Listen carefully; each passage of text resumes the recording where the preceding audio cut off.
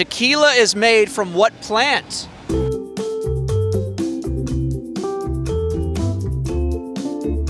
Tequila is made out of corn. What's your favorite tequila cocktail?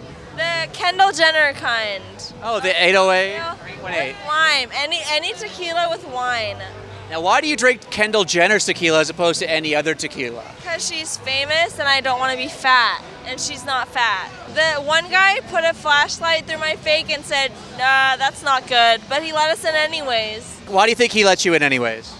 Because we're cute. Look at us, the three of us. What are the biggest benefits about being a cute girl that other girls maybe don't get?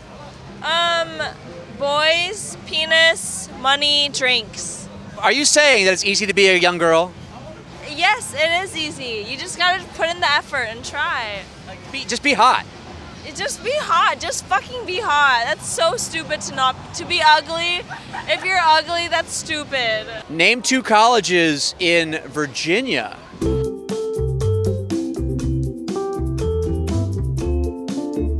UVA, and Can I please? Why not?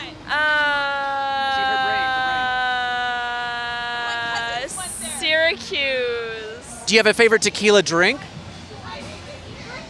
The yummy kind. What were the 2 cities hit by nuclear bombs in World War II?